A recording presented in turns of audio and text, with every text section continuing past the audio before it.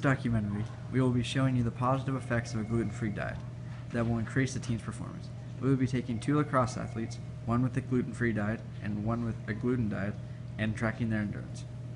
This is Josh, a frequent gluten consumer, that has agreed to be a part of this documentary. What do you know about gluten? Well, I know that according to Active.com, athletes are more likely to perform better because the foods with gluten take longer to process and take away our body's energy, whereas gluten-free diets are consumed faster. Subject number 2 will be giving gluten-free products. I know that gluten makes you sometimes lose weight that you want to keep.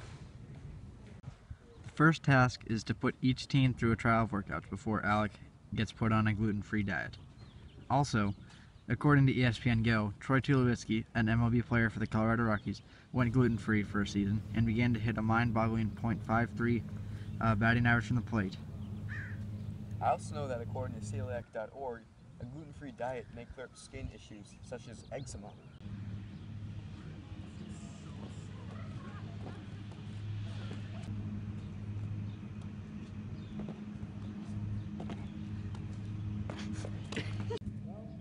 Go!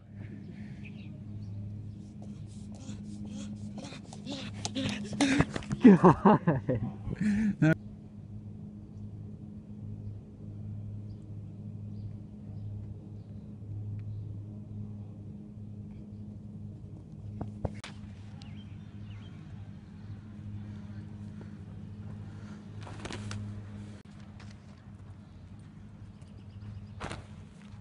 As you can see, Josh and Alec have relatively the same skill set. Now in 3 days, we'll meet back at the field and do all the tests again. While Josh eats a gluten stick, Alec's drinking a gluten-free protein shake.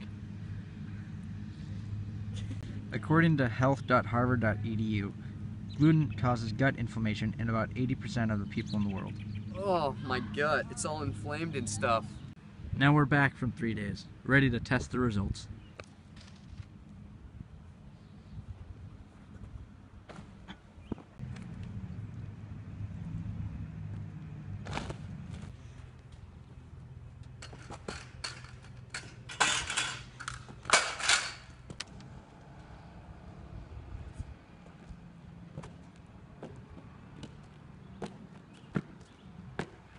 What Josh doesn't know is that with gluten removed, the body's immune system can rest and absorption can be restored.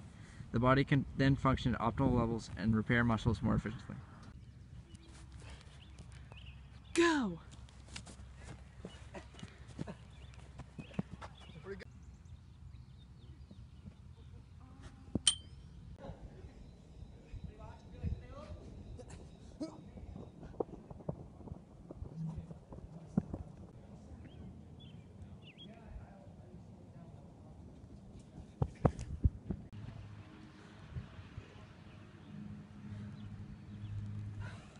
That was fun.